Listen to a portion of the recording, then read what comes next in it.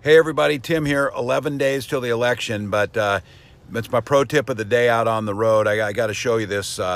This right here is the headlight harness on a 2014 Ford Edge. Ford, this is unacceptable. It burned out hot on the connector.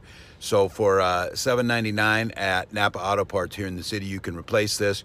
Just clip off the back, use some shrink wrap connectors on there, tape it back together and put it back in. It's about a 5-minute fix and you're back on the road safe and sound. So pro tip of the day, second one is get out and vote for One Minnesota. Get out and let's take this state in a direction we know it needs to go. Go vote.